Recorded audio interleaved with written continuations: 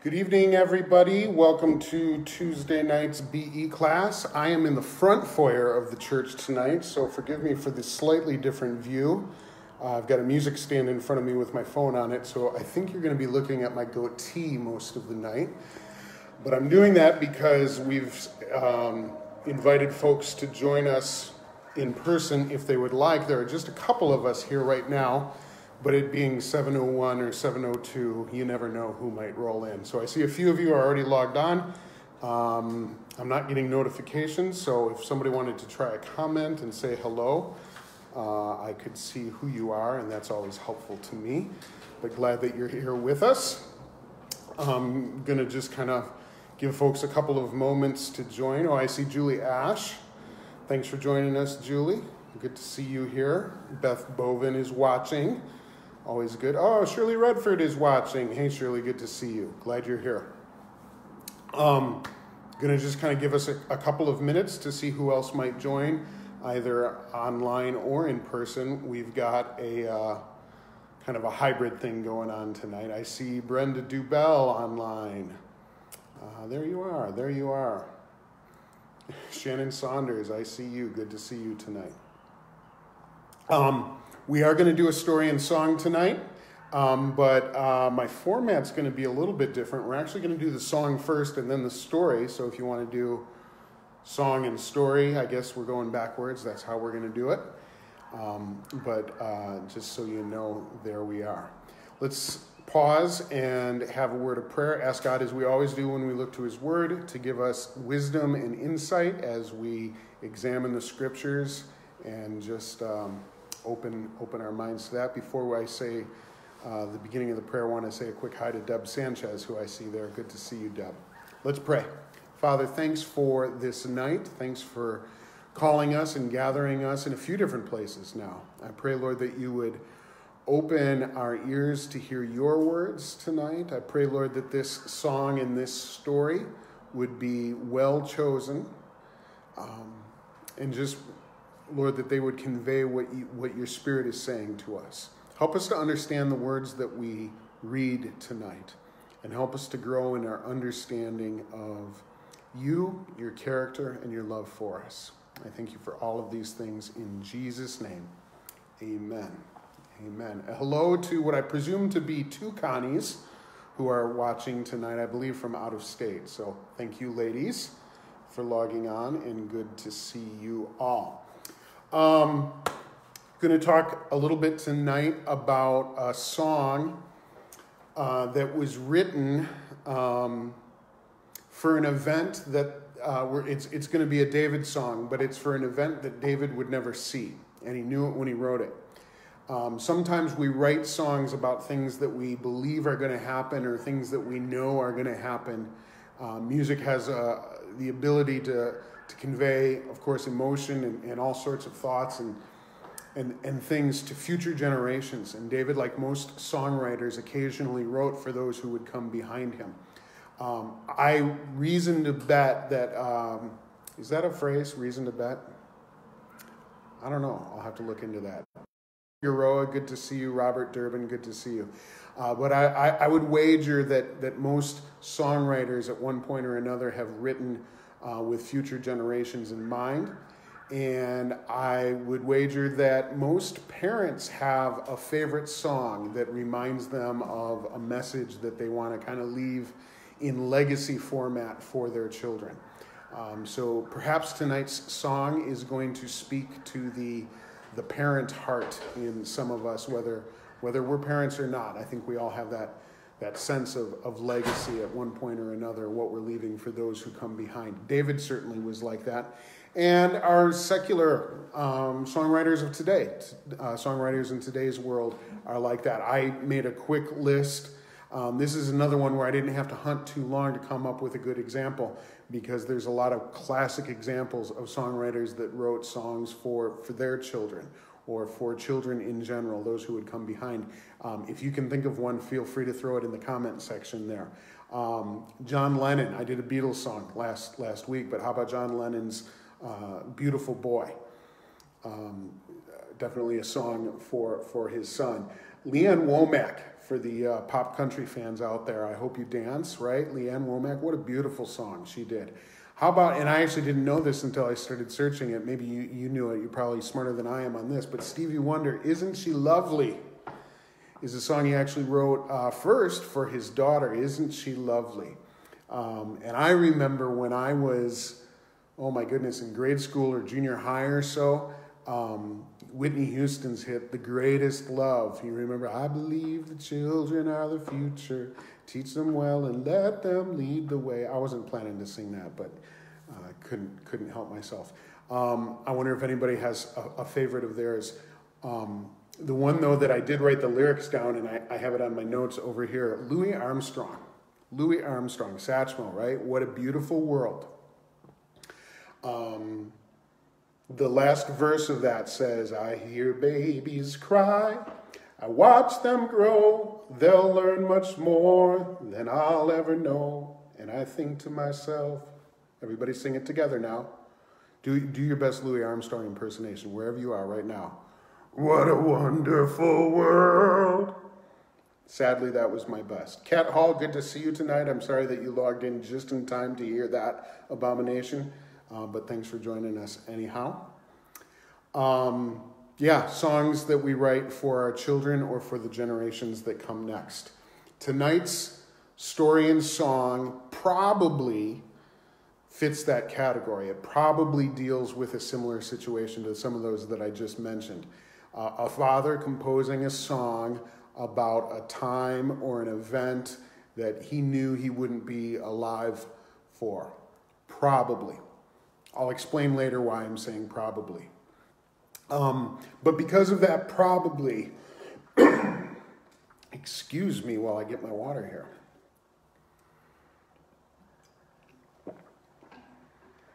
That Satchmo impersonation just didn't sit well with me there. Renee Latsky, good to see you tonight. Thanks for joining us. Probably. I think tonight's story and song probably fit that category. But because I'm only able to say probably, it's actually going to be helpful for us to do, as I said earlier, reverse the order and do the song first and the story next. Julie Ash, Nat King Cole and Natalie Cole. Perfect example, right? Father and daughter. That's a good one. Hadn't thought of that one. That certainly fits that kind of generational idea. So we're going to do the song, and we're looking at the Psalms again, and it's going to be Psalm 30 tonight. So I'll give you just a minute. Hopefully you have a Bible with you or an app open that you can use. Psalm 30 is where I'm headed. As you get to Psalm 30, you will see that that first line that we've encountered so many times in these stories and song, that, what do they call it? Inscription, I guess would be the word. The inscription about what this is for. I've said it every time. I'll say it again. Hopefully you know already. This is original text. So this line at the beginning that doesn't have a verse number, it's not verse 1, is the original text. When this song was originally written down, or originally compiled at least, I'll put it that way, this is part of the original text, and therefore it's reliable. It's what we consider to be, a part of the scripture. So hopefully you found it now. Psalm 30 begins before the song lyrics. The inscription reads, a psalm, a song. I won't get into what the difference is there. It's not terribly relevant. But it's a psalm, it's a song, and it's for the dedication of the temple. And then it gives us that word of David. Now, I've referenced before that when the psalm says it's of David, or sometimes they say of Solomon, or it might be of someone else, that doesn't necessarily mean that David wrote it. In this study, I've picked psalms that I think we're fairly confident David actually literally was the one doing the writing of. But it's worth repeating and just remembering that when it says of David, it could mean that it was, that preposition there, of, is not, it doesn't translate well. So does it mean it's of David, or does it mean it was for David? Could it have been written by David, or could it have been written by someone else and given to David? All of those are linguistically possible with what that word means. It also might mean that it was written in the style of David, just like I did a bad impersonation of Louis Armstrong. Other songwriters would have done impersonations, not really impersonations, but they would have written in the style or in the manner of David. So we have a song here for the dedication of the temple, and it's attributed to David. Quick shout out to Barb Kennedy. Thanks for joining us tonight, Barb. I want to talk about temple here. It says for the dedication of the temple. Now I'm reading from the New International Version. We have a translation issue here. If you're reading from another version, it probably says temple. I didn't go through a number of versions to look at, but it might use a different word there. And the reason is the word there that many translators have chosen to translate temple is actually the generic word for house, which is in fact the word that they would use for temple because the temple is God's house. So it's for the dedication of, if we're going to take this very, very literally, it says this is a psalm song for the dedication of the house. And it's attributed to David. So we have kind of a question right there, which is going to figure into the probably in my story here. It's a song for the dedication of the house. And the question then becomes, whose house? Are we dedicating David's house, or are we dedicating God's house? It seems unlikely that it was for the dedication of David's neighbor's house or something like that. But it's either David's or God's. And then if we look at the lifetime of David and try and figure out when David potentially could have been dedicating houses, be they his own or God's, there's really three possibilities that kind of leap out at us as potentials. And the first is this. It certainly could be, and the most literal reading might infer that it's a song for the dedication of David's personal residence. And we would be thinking here of the royal palace when he established the capital in Jerusalem. That didn't happen right at the beginning of his reign. We referenced a couple of weeks ago that when King David became the king, it actually was a number of years before he was the king over a unified Israel, and it wasn't until that point that he moved the capital city to Jerusalem.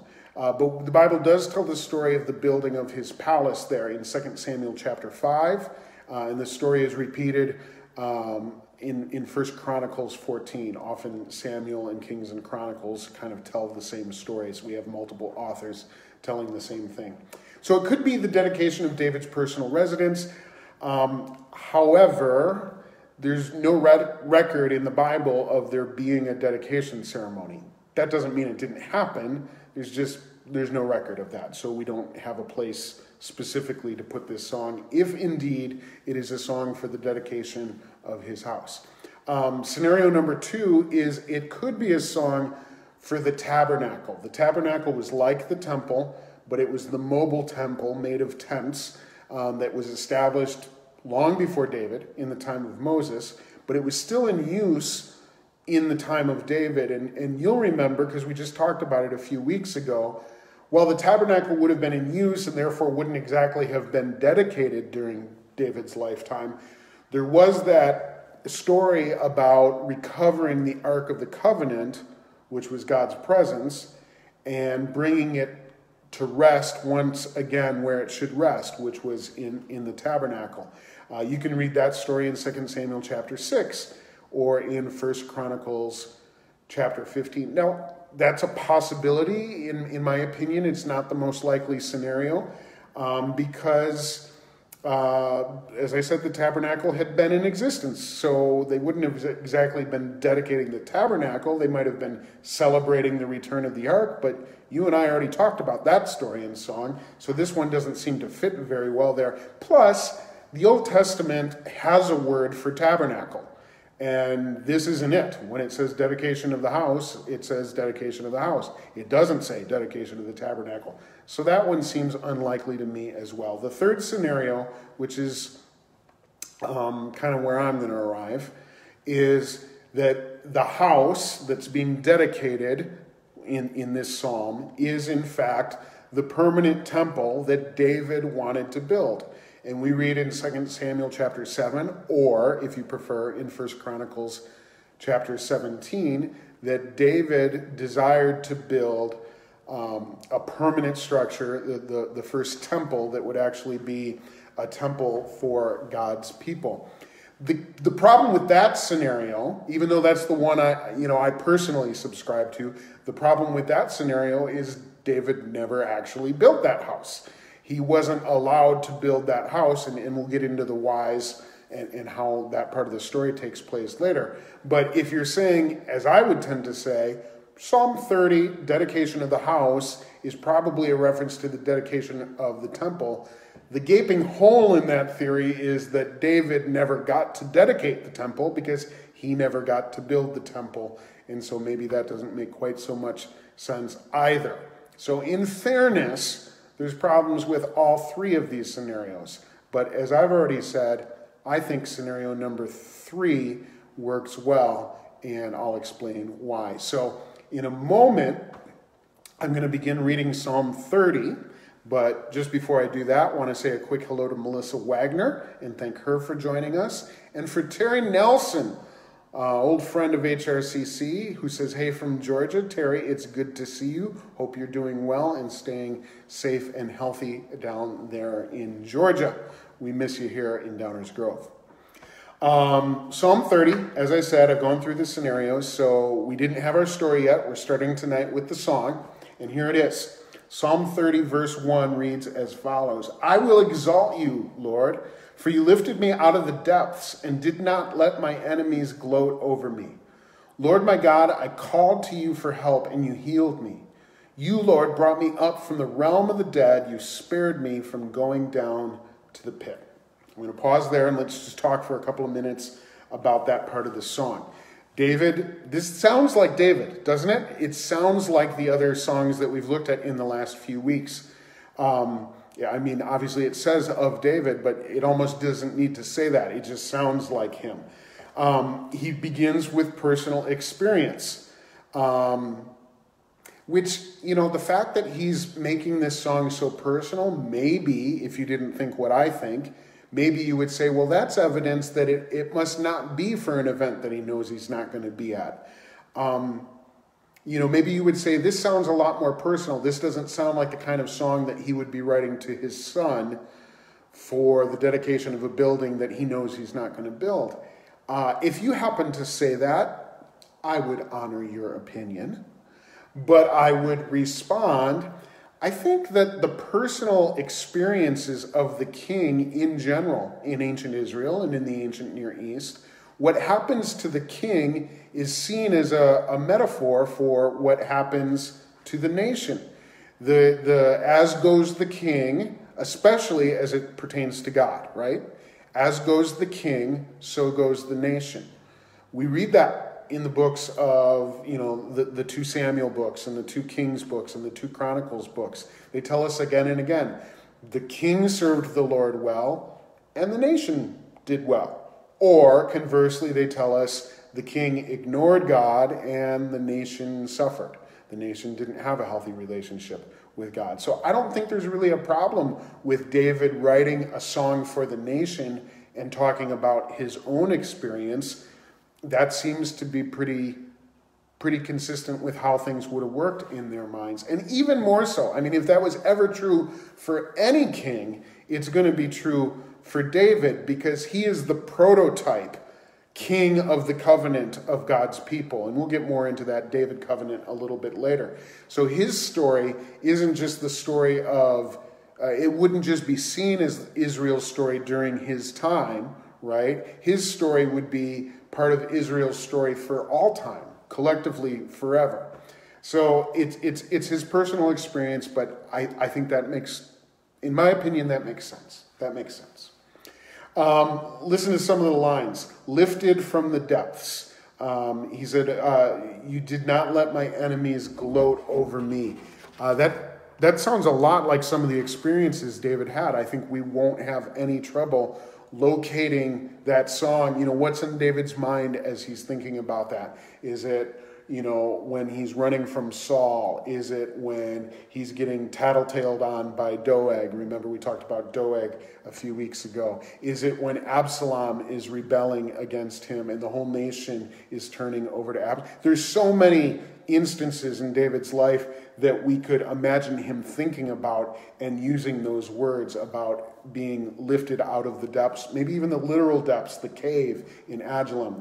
We have no problem reading this song and saying, yep, that's David. Quick hello to Rick Coleman. Thanks for joining in tonight, Rick.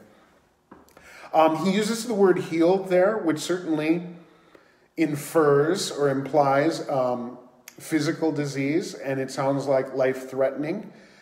He uses the phrase realm of the dead. At least that's how the NIV translates it. It's really just one word, and perhaps you've heard it before, Sheol, which is the Hebrew word for the grave and is very common in any kind of reference to dying, that you would go down to Sheol.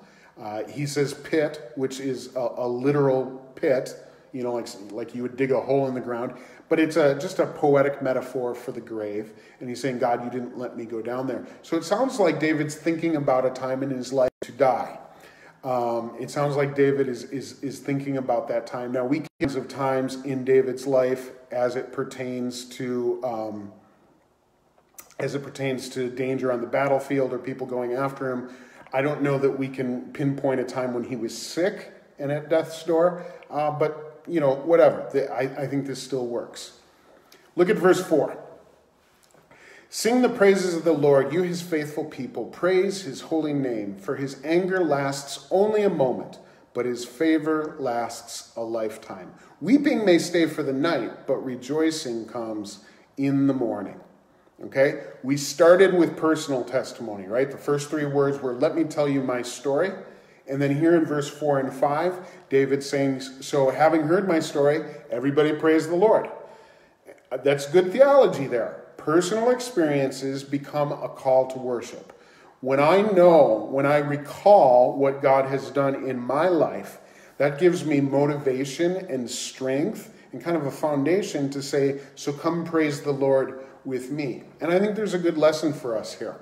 Testimony, I'm going to give you some big words here, some nerd words. Testimony begets doxology. When we use the word doxology, maybe some of you have worshipped in church traditions where you sang the doxology. Praise God from whom all blessings flow. Praise him, all creatures here below. And so on and so forth. The word doxology means words that glorify God, presumably. So testimony begets or turns into doxology. When I tell you what God has done in my life by just the very nature of that activity, it's going to cause me to praise the Lord. If I do it well, it's going to cause you to praise the Lord. Likely, as the Spirit uses that moment, it's going to cause other people to praise the Lord. This is why telling your story is so important. I encourage you to remember that. We talk in church sometimes about sharing your testimony or telling your story. That's really an important part of the Christian lifestyle. It doesn't have to be in a formal setting with a microphone and a bunch of people gathered, but just the habit of being able to tell your story. It's not just for your own good, but part of what we're seeing here in Psalm 30 is when you tell your story, that turns into praise. God gets the glory, which is, again, literally what that word doxology has to do with. God gets the glory when you tell your story. Good to see Aiden joining us online. Hope to see you soon, Aiden. Verse 6 says, when I felt secure, I said, I will never be shaken. Lord, when you favored me, you made my royal mountain stand firm. But when you hid your face, I was dismayed. Verse 6, when I felt secure, I will never be shaken. That's David confessing. He's not explaining how things work. He's confessing that when he felt secure, when he felt like everything was good, then he pridefully said, I will never be shaken. Nothing can touch me. I'm the king. I got the biggest army. I got the biggest palace. I'm all good to go. When I felt secure, I said, nothing's going to touch me. But then in verse 7, he acknowledges that he had to learn a different truth. Lord, when you favored me, you were the one who made me secure. But when you hid your face, I was dismayed. What does David have to tell us here about our security? Where does security come from? That's what these two verses are about. David's saying, if I could put words in his mouth, I feel like he's saying, look, I know what it is to be on top of the world. I was the king. I am the king. I had everything that a king could want, or a king could need, or a king could have.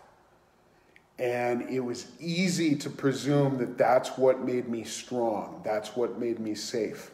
That's what made me powerful. But I had to learn the lesson that those things go away like this. That my security doesn't come from my stuff. My confidence doesn't come from my assessment of the world around me. My confidence comes from, my strength comes from God's favor. When God's hand is on me, nothing can touch me. But when my relationship with God is such that we are distant, he says, I was dismayed. Then I learned that not all the palaces and not all the armies in the world could keep me safe. Good lesson there. So let's keep reading the song, picking up on verse 8. To you, Lord, I called. To the Lord I cried for mercy. What is gained if I am silenced, if I go down to the pit? Will the dust praise you? Will it proclaim your faithfulness? Hear, Lord, and be merciful to me. Lord, be my help. So again here, he's talking about this kind of near-death experience. And is David thinking about one particular time in his life? Or is he thinking about perhaps the many times that he felt that his life was in danger? I would speculate that it's more the latter. Let me tell you a couple of things here, because I think this stanza is really interesting. In verse 8, to you, Lord, I called, to the Lord I cried for mercy. Those verbs, call and cried, they are in a tense that we don't have in English. What they're saying there, what they're literally saying is, I kept on calling. He's not saying, to you, Lord, I called out once, right? But there's a specific verb tense he's using there that tells us, I called and I kept on calling. I called and I kept on calling. I'm laughing because Sue was telling me a couple of days ago about years before we were married, thank God, some guy that had a crush on her that called her one day, and as a nurse, she worked the night shift. So calling her in the day, she was asleep. But of course the phone woke her up, but she didn't answer it. And this guy called her again and again and again. He called and kept calling. And he did not get a date with her because she was not blessed by that experience. That's what David's saying here. I called and I kept on calling. I cried out and I kept on crying out. It reminds me of 1 Thessalonians chapter 5, verse 17. Pray without ceasing. Don't stop praying. When you pray, you don't pray once and say, all right, God's been put on notice. He knows, No, we're supposed to pray without ceasing. And that's kind of what David's saying he did here. I called and I kept on calling. I cried and I kept on crying. What is gained if I'm silenced, if I go down to the pit? Will the dust praise you? Will it proclaim your faithfulness? Really interesting prayer, don't you think? David is pleading with God, but he's arguing his case from a standpoint of, God, what's in your interest here? What's in your benefit? If I die, God, I can't praise you anymore. If I die, I can't glorify you in this life, on this earth anymore. So isn't it, God, in your best interest to keep me alive here, to rescue me, to save me? Very interesting prayer. Does it sound to your ears to be a little bit manipulative? Doesn't that sound a little odd? Perhaps. But I wonder, and I would submit, isn't this really another example of David allowing his very intimate knowledge of God's character to shape his prayers? So he's not trying to manipulate God, like saying, you know, God, if you do this thing, it's not going to work out so good for you. I don't think he's doing that. I don't think that's consistent with David's character. I do think that David is saying, God, I can pray this prayer because I know what's important to you, because I know what your priority is. Okay? Now, that might sound, if we weren't good students of the Bible, if we weren't good, what do we say, BE is Bible exploration, if we weren't good explorers of the Bible, we might come away from that and say, therefore, anytime I'm in trouble, I'm just going to remind God that he pretty much has to save me from my trouble because otherwise he's going to end up looking bad. That would be really a bad take from this.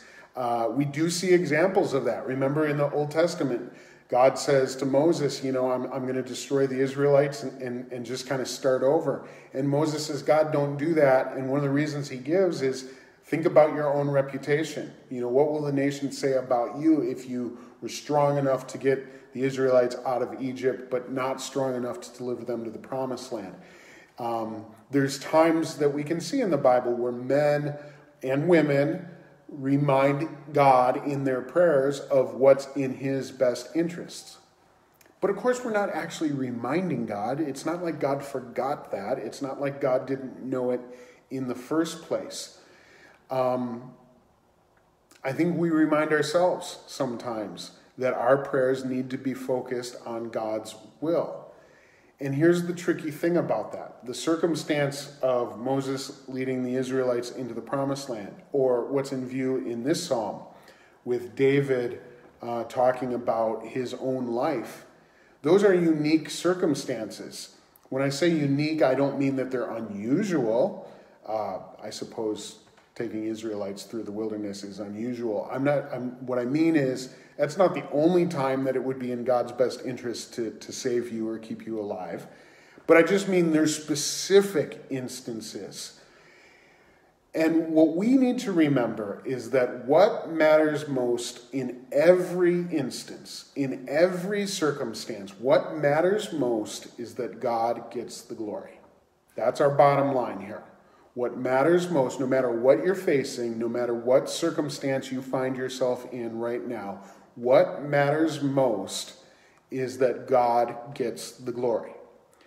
And fortunately for you and I, if we have, I won't even qualify it. Fortunately for you and I, that means oftentimes that we're going to benefit from that. Because if God gets the glory, oftentimes we're going to benefit from that. That's the good news.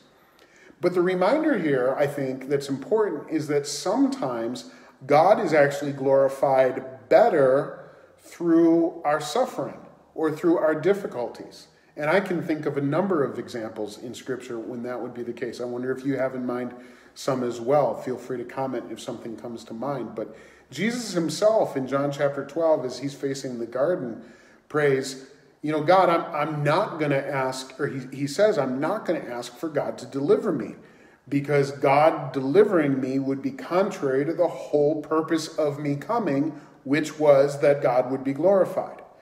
I think also from the book of John, chapter 9 tells the story of Christ healing the man born blind. Remember the story. They bring him the man born blind. Is he born blind because he sinned, or was it because his parents sinned?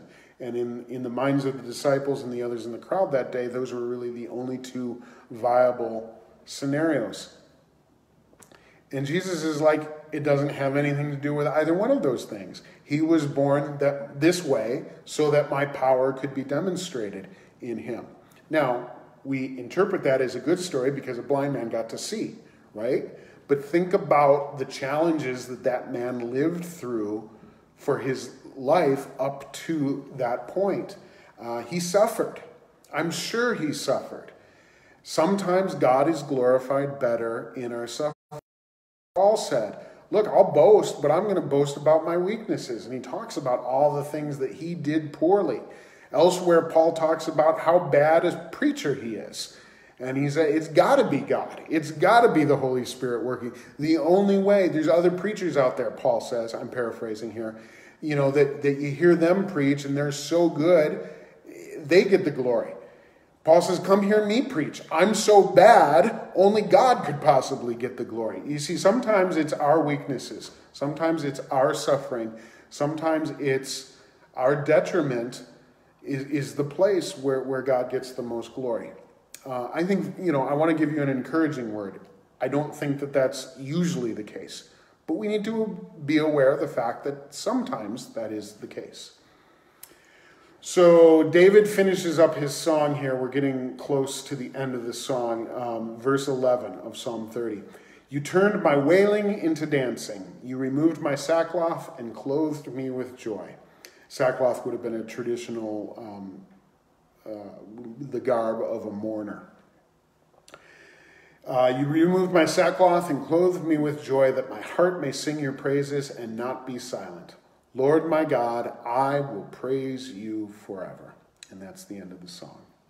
And I feel like, as we've seen with so many of David's psalms, this is just the tag at the end that sums it all up. He says, God, in light of all you've done, I will praise you forever. In light of all you've done. He listed it, right? He started with his own personal testimony. He talked about, he encouraged people to praise with him. Come and rejoice with me. Sing the praises of the Lord. He talked about the mistakes that he had made along the way. He talked about with the whole, when I felt secure, I made this assumption, but then I had to learn this. He talked about his own prayers for mercy and how he had to seek out, God's will in the midst of all of that. He's gone through a whole lot of his own experience and put it into this song that's to be used for the dedication, and we're headed there now, of the house.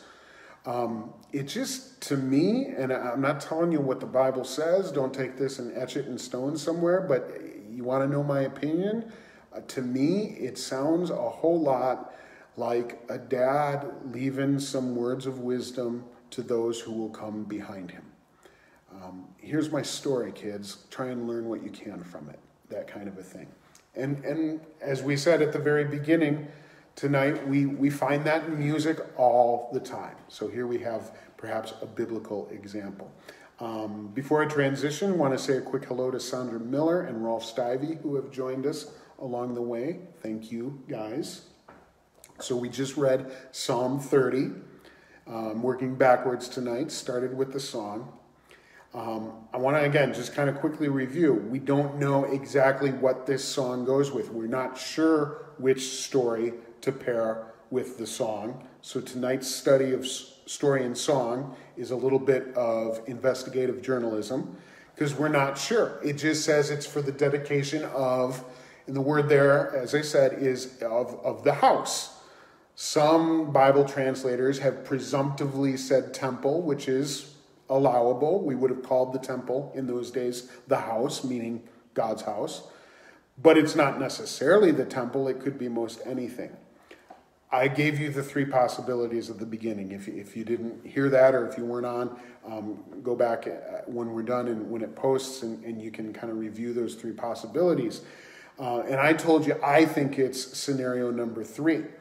And again, just to review, having now read the song, I told you some of the problems with each of the 3 scenarios.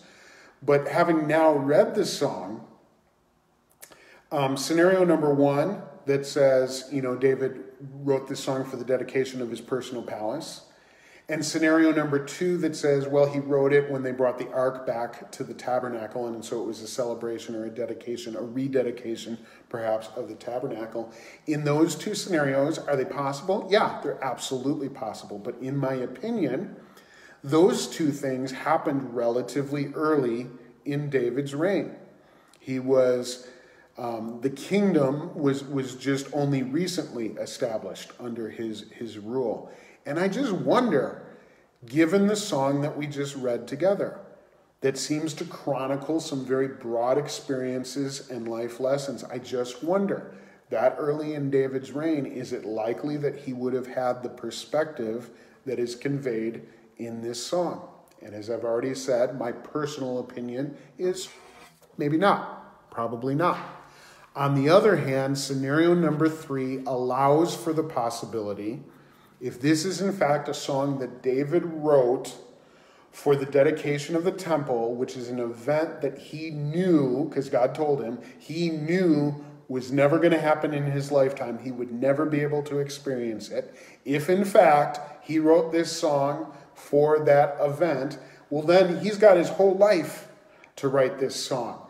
Perhaps it was written much later in his life. Perhaps by the time he penned these lyrics, he had a lot more experience to draw upon. Maybe he had a greater sense, as people do as they approach the latter years of their life, a greater sense of what legacy do I want to leave behind? What lessons do I want those who come behind me to take from the life I've lived? And I just feel personally like this song speaks to some of those things, which is one of the reasons I think, and I'm not alone by this, obviously a lot of translators just assume he's talking about the dedication of capital T, the temple. But that's why we think that. That's why we think that. You don't have to think that. But to see if maybe you agree with me, let's now work backwards. Having already addressed the song, let's go to the story. And the story of the dedication of the temple. Which, of course, as I've said 100 times already tonight, David wasn't actually at. So let me give you the background. In both 2 Samuel chapter 7 and 1 Chronicles 17, we read the same story in both chapters. And the story is that early in his reign, when David established the capital city in Jerusalem, he built his house. We referenced that. He got the Ark of the Covenant and returned it to the tabernacle. We referenced that. But then he said, I want to build a temple. I want to build a permanent structure for worship. It'll be God's house, and it's going to be right here in Jerusalem, and it will be the place for national worship. And so David had this great idea. However, we're told in both of the chapters that I referenced that a prophet by the name of Nathan informed David that God did not want David to build that temple. I'm going to read to you from 1 Chronicles chapter 17, beginning in verse 10. This is Nathan speaking on God's behalf. I declare to you that I, Yahweh, will build a house for you. David was saying, Yahweh, I want to build a house for you. And Yahweh says, you're not going to build my house. I'm going to build your house. When your days are over and you go to be with your ancestors, I will raise up your offspring to succeed you, one of your own sons, and I will establish his kingdom. He is the one who will build a house for me, and I will establish his throne forever. I will be his father, and he will be my son. I will never take my love away from him as I took it away from your predecessor. I will set him over my house and my kingdom forever. His throne will be established forever. These verses that I just read to you, again, reading from 1 Chronicles chapter 17, verses 10 through 14. These verses are part of what we call the Davidic covenant. Davidic because it refers to David, and covenant meaning the terms of the covenant arrangement, the structure by which our relationship with God would work. God worked through covenants, and at various times in history, usually associated with a particular person such as David, or before him Moses, or before him Abraham, God would expand or clarify, or I think expand is a good word, the covenant he had with mankind. And so what I just read to you is part of the Davidic covenant. And God is saying, I am going to build your house, and I am going to use your offspring. I will establish his kingdom. Your offspring is going to build my temple, and your offspring will be on the throne forever and ever. I'll be his father, he'll be my son, and he will reign for all time. Now, settle in, because this is good stuff here. It starts to sound like he's talking about Solomon, doesn't it? Your offspring, he says, your son is going to do this thing. He's going to build my temple. And we know, most of you already know the end of the story, Solomon is the one who built the temple. But we need to bear in mind that the language here, in their time and in their culture, doesn't necessarily mean, when God says son, it doesn't necessarily mean first generation son. It could also be understood, and I think it's better understood, as your descendant. Okay? And so what we have here is something that we see so often in Old Testament prophecy. So often in Old Testament prophecy, there's a fulfillment of the prophecy in the relatively near term. And then there's a much greater, more profound fulfillment of the prophecy in the long term. So in this case, in the near term, David's going to have a son who will build the temple. Solomon, right?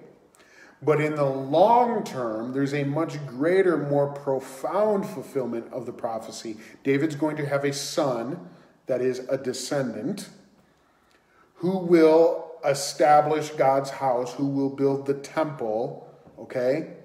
This is a reference to Jesus. Now, Jesus never constructed a building, okay? But Jesus established the temple. I could go on for hours here. You guys know where I'm heading with this. This is a reference to Jesus. And long before the time of Jesus, the Jews pointed to this passage as one of the reasons that they expected the Messiah to be a descendant of King David, because they knew that that was part of God's promise. So we see here what we see so many cases in the Bible. Prophecy can be fulfilled in the near term, and then it can be fulfilled in a more profound way in the long term. Just quickly, one other example, in case you're not buying what I'm selling. Let me tell you one quick example. Do you remember the story of Abraham taking his son Isaac up the top of the mountain where there was going to be a sacrifice?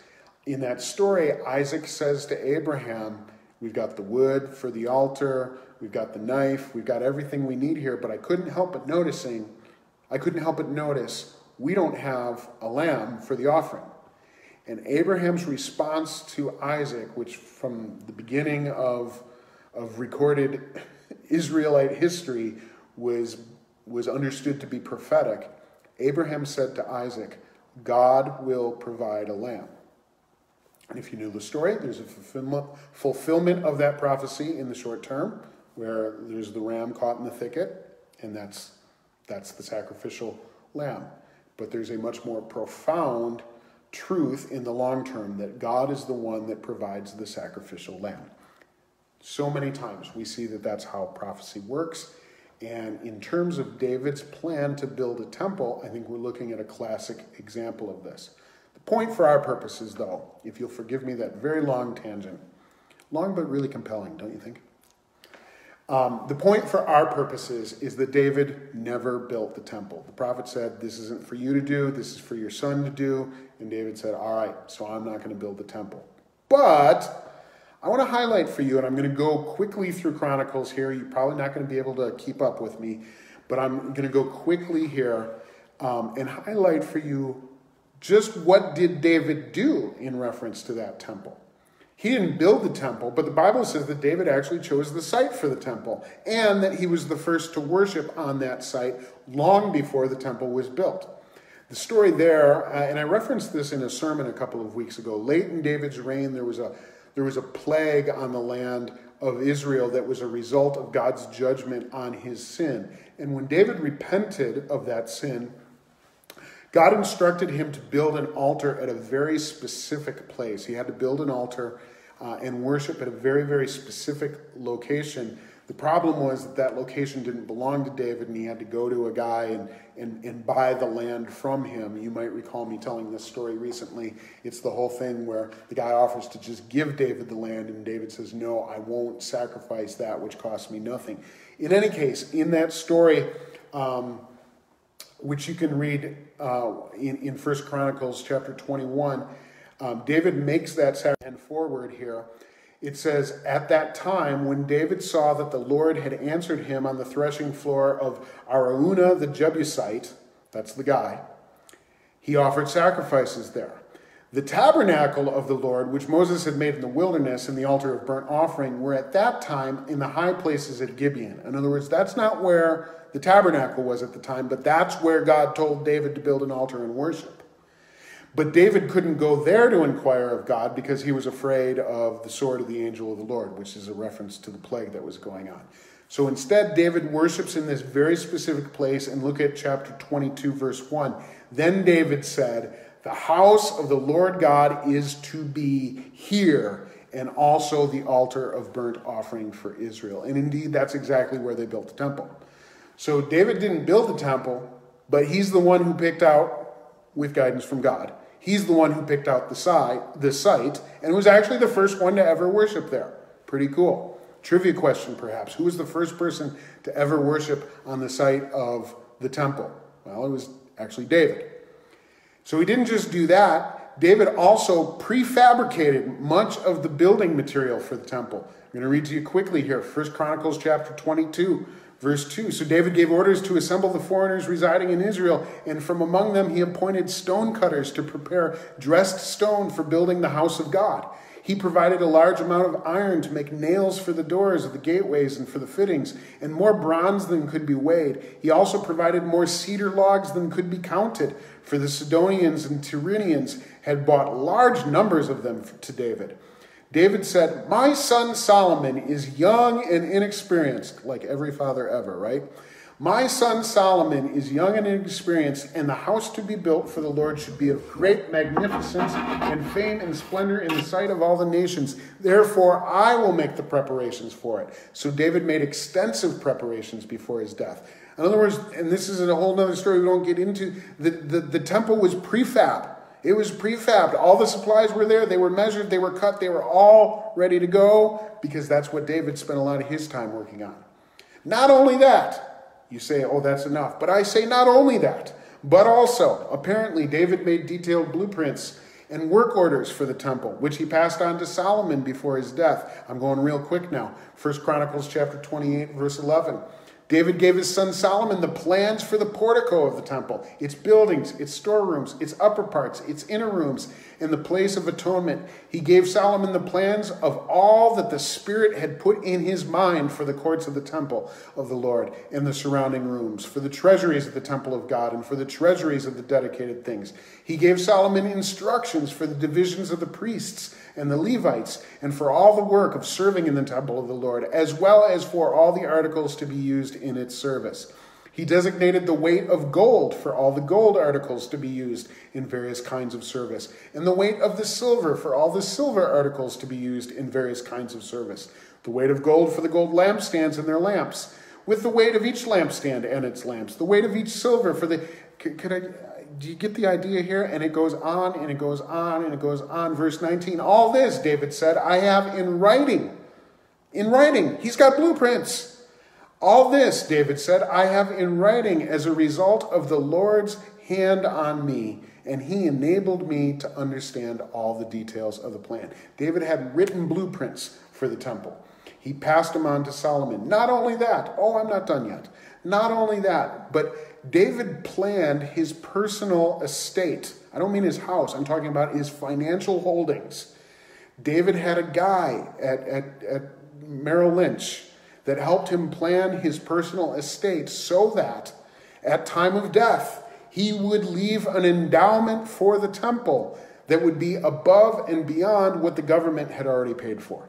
If that sounds like modern politics, it's not. This is how it worked in ancient Israel too. 1 Chronicles chapter 29, verse 3, David says, this is close to the end of his life. He says, besides in my devotion to the temple of my God, I now give my personal treasures of gold and silver for the temple of my God, over and above everything I have provided for this holy temple. 3,000 talents of gold, that's the gold of Ophir if you wanted to do the calculations, and 7,000 talents of refined silver for the overlaying of the walls and the buildings, for the gold work and the silver work, and for all the work to be done by the craftsmen. Okay, I really am done now with all that. Here's my point. David chose the site. David made the blueprints. David prefabbed the building materials. David hired the laborers. David left instruction. And David even partially funded the project out of his own pocket. So isn't it likely that this old songwriter also wrote a tune for the event? I think it is. And if I'm right about that, then I'm going to say let's take the song that we just heard and let's pair it with this story from 2 Chronicles now, chapter 7, verse 1. 2 Chronicles chapter 7 tells the story of David's son, King Solomon, who has now completed the construction of the temple. And this is the story of the dedication of the temple. In 2 Chronicles chapter 6, it says that Solomon led in prayer, but I'm just going to read to you from 2 Chronicles chapter 7, verse 1. When Solomon finished praying, fire came down from heaven and consumed the burnt offerings and the sacrifices, and the glory of the Lord filled the temple. The priests could not enter the temple of the Lord because the glory of the Lord filled it.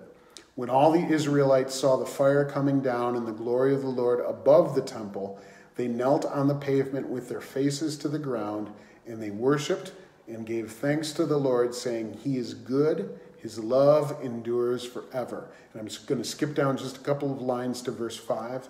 So the king, we're talking about Solomon now, the king and all the people dedicated the temple of God.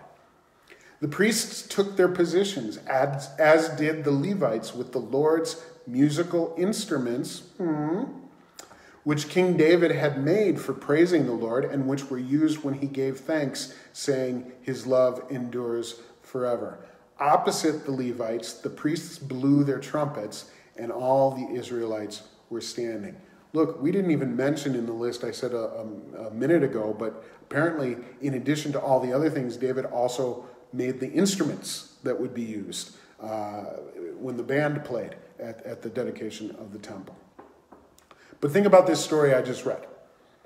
2 Chronicles chapter 7. We have the dedication of a temple, right? We have musical instruments there. We have worship.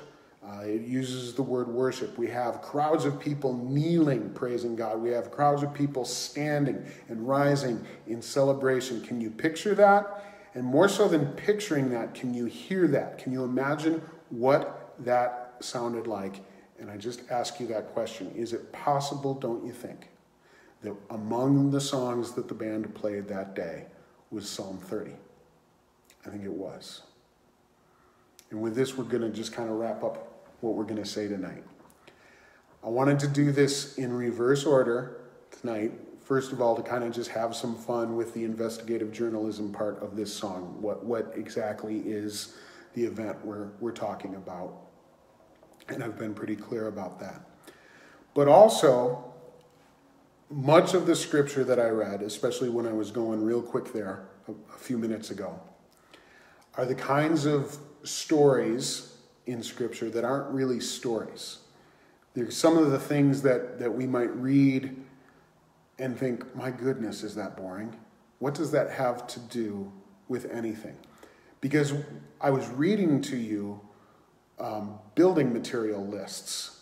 I was reading to you, lists of what kind of wood and what kind of gold and what kind of silver and iron and things like that.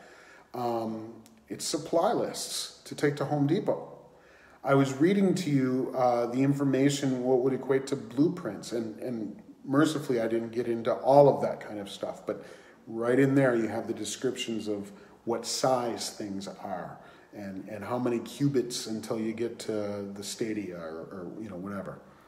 I was reading to you financial statements that were talking about what everything cost, and a lot of that is the kind of stuff that we just kind of read through thinking okay, I get it. It costs a lot. What's the point? And those passages of Scripture sometimes on their own It's hard for us to find the significance behind them. But in this case, we have a song, and the song helps us understand that all of that stuff is part of the story of a godly man who was preparing his son for a task that the father knew he would never be a part of. And there's a real legacy issue with that. And I just want to say this. Here's a conclusion that I'm going to draw from that. The work of the ministry, whether you're a pastor or a congregant or anybody else, if you are part of the body of Christ, then you are involved in the work of the ministry. And the truth is that the work of the ministry is not always exciting. The work of the ministry doesn't always make a good story. The work of the ministry is not always memorable. Oftentimes, here's the other truth about ministry. Oftentimes, the work of the ministry involves preparing for things that we are never going to see, preparing for things that we aren't going to be able to participate in. The metaphor that the Bible uses here is sometimes God calls us to plant seeds or to water seeds that we are never going to harvest. And that's just what ministry is like. But God has given us in those experiences the gift of a song that can help us remember that we are participating in something far greater than what we'll see. And I just want to leave that with you tonight as a word, hopefully, of encouragement. If you find yourself in the midst of your obedience to God, living through a dry period. I don't mean dry in terms of your relationship with the Lord, but I just mean dry in terms of you sometimes wonder, God, is this really what you had for me? If you feel yourself in that experience now, or if you ever do, I want you to remember David's song. I want you to remember, I believe that his story is part of your story. And likewise, yours is part of his. That's how the community of God's people was meant to work. The song is always, the work isn't always exciting, but the song is always a song of promise. It's always a song of deliverance. It's always a song of praise. And so I invite you to sing that. Let's pray together. Father, we thank you for your word. We thank you, Lord, for the reminder tonight that the work that we put our hands to for the purposes of your kingdom oftentimes is meant to echo and reverberate in generations in which we will not walk. And Lord, we together as the people that are experiencing this tonight, perhaps someday folks will refer to us as the COVID generation. Be that as it may, Lord, we together lift up to you those who will come behind us.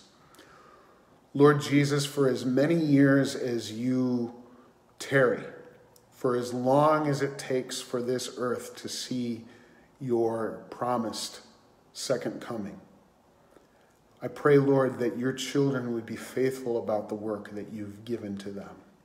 And I pray, Lord, that you would use our generation to prepare well for those who will come behind us. Just as we have thanked you again and again for calling us, I pray, Lord, a prayer of thanksgiving for calling them. Thank you for that. In Jesus' name, amen. Well, thank you for joining us tonight. Most of you are online, but thank you for joining us tonight as well. And we will look forward to doing this the same way next Tuesday night. Of course, for the HRCC family, we also have the opportunity to worship together in person this coming Sunday morning. And I look forward to seeing many of you there should you choose to be a part of that gathering. Bless you tonight.